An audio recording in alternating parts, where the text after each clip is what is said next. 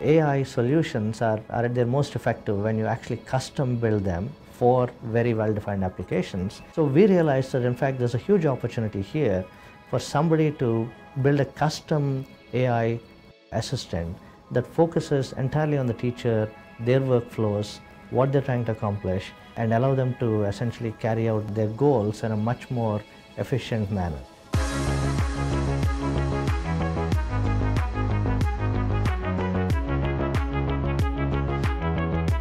The New Reality, a look at the future of consumer technology.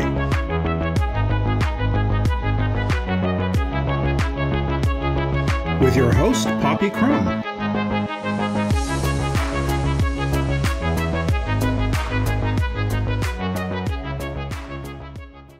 I'm Poppy Crum.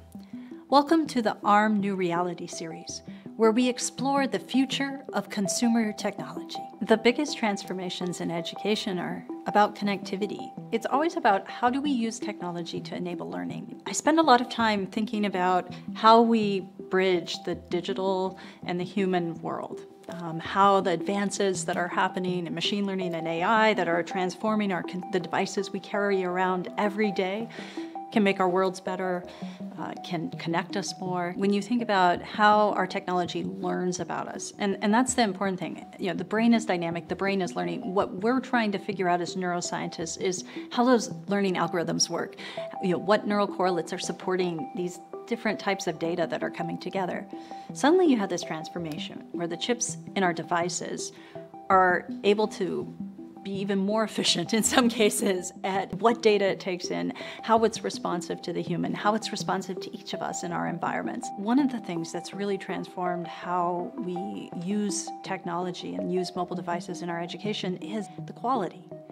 It used to be the case that, you know, assets, the things that you use, the videos you show, the access to experts was, you know, limited and narrow.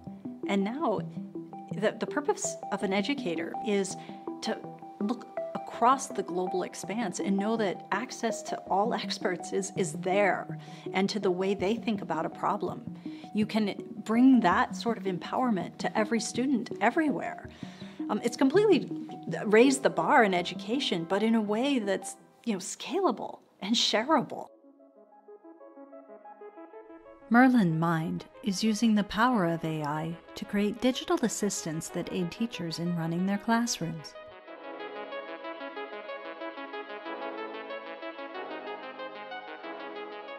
I'm Satya, Nitta, CEO and co-founder of Merlyn Mind. I love creating technology to make the world a better place.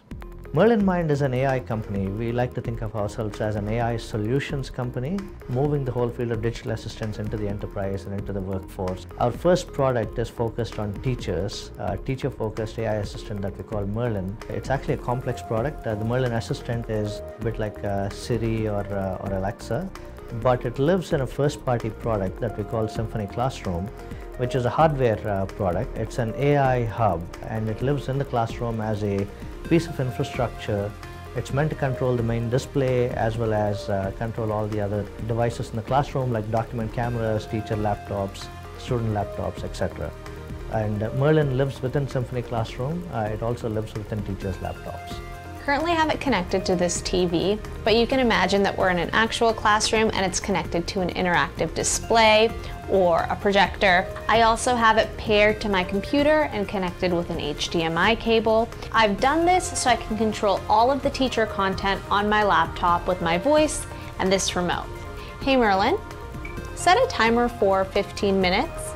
The foundation for this company actually comes from the work that we did at IBM Research. So me and my co-founders were all at IBM Research, and we were focused on trying to build AI solutions for education. AI today is really all about picking very well-defined, well-scoped problems. And what we are about is not about pushing the limitations of AI, but about working within the limitations and doing something really imaginative and really useful with it. To enable teachers to teach better, to in fact enable teachers to have more time focused on the mission of teaching their children than on having to deal with things like technology and switching between various applications and various devices, etc. The typical teacher's workflow consists of coming into the classroom, hooking up to the display, and then switching between various applications. They're basically tethered to their desks and tethered to their computers. Using Merlyn has really changed the dynamics of my classroom. Before Merlyn, I would walk around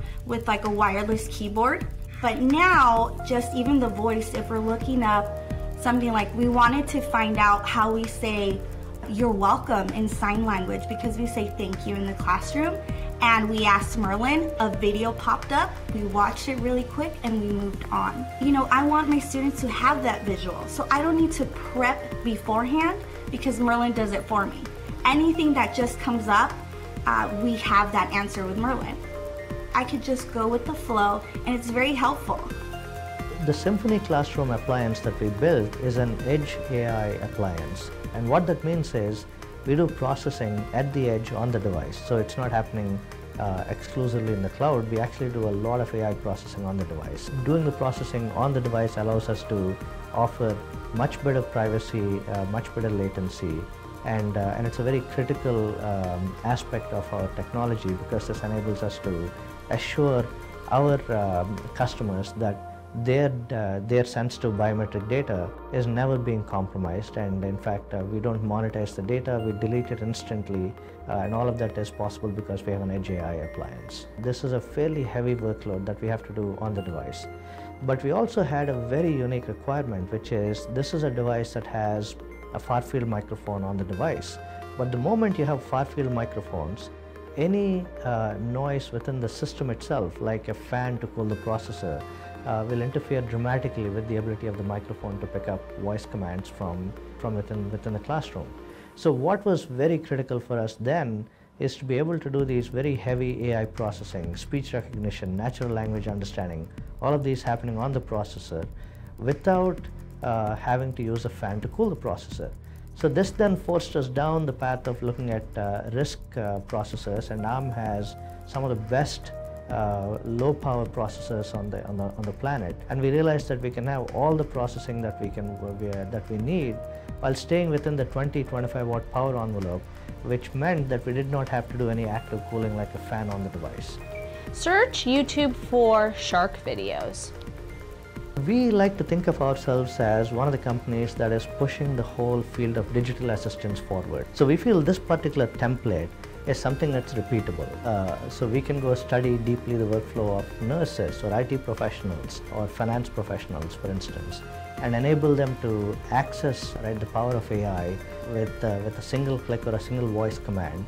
And the AI then does multiple steps for them and automates routine tasks for them. This is a really interesting direction to take digital assistance in, and we feel that this is a necessary evolution of the technology that Watson and Siri and Alexa pioneered.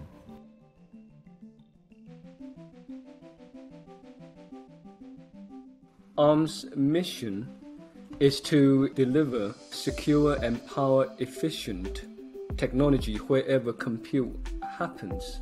We try to deliver sustainable technology, by which I mean it needs to be human-centric. It needs to help individuals perform their tasks quicker and easier, to simplify the complexity of technology nowadays. We see the promise of AI everywhere being a revolutionary promise. I very much see AI as augmented intelligence, not artificial intelligence. What do I mean by that? I think sustainable AI development, very much as we mentioned before, needs to help individuals. So one thing that Merlyn Mind mentioned that resonates with me quite a lot, which is that the future of work is more about digital assistance, more about enabling teachers to perform tasks easier. And that, I think, is the right way to think about the future of machine learning. With the advances of AI capability, some of the things that we talked about in the past will become commonplace. So we as humans have interacted over the last few million years using language, using facial expressions, using body language.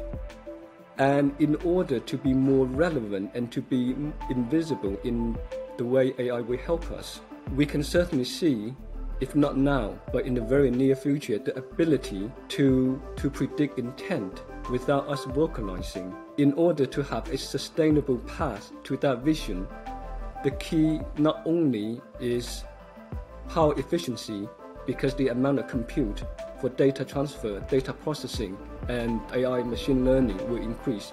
The challenges of having the right data architecture, the right security and privacy architecture to ensure that our most private information and intent are used for our own benefit.